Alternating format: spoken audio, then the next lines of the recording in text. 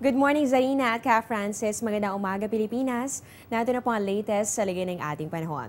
Para sa mga papasok pa lang ng school o kaya naman ng opisina, huwag kakalimutang magdala ng payong dahil posible pa ring maranasan ang mga pag-ulan sa ilang bahagi ng ating bansa. Dahil po yan sa patuloy na pag-iral nitong ITCZ o yung Intertropical Convergence Zone na ngayon ngay umaabot pa rin dito yan sa Visayas at ganoon din dito sa Mindanao. Sa mga susunod na oras, ayon po sa pag-asa, mararanasan ang maulap na kalangitan na magdudulot ng mahina hanggang sa katamtamang pag-ulan at mga pagkidlat pagkulog. Dito po yan sa Bicol Region, ganun din dito sa buong Kabisayaan hanggang dito po yan sa buong bahagi naman ng Mindanao.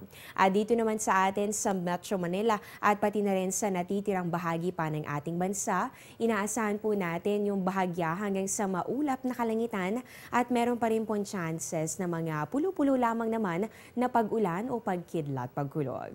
At para sa pandetalye tungkol sa ligay ng ating panahon, i-check po natin itong inaasahan temperatura sa iba't ibang bahagi ng bansa.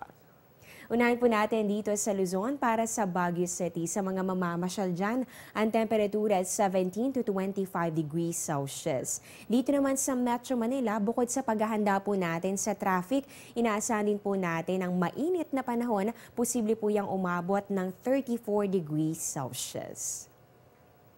Dito naman sa Visayas para po sa Tacloban kung saan nga po ipagdiriwang itong Pintahados Festival. Inaasahan po natin ang 25 to 31 degrees Celsius at malaki po yung tsansa na maging maulap ang inyong kalangitan. Dito naman po sa Iloilo, Bacolod at sa Metro Cebu, inaasahan po natin ang 25 to 32 degrees Celsius.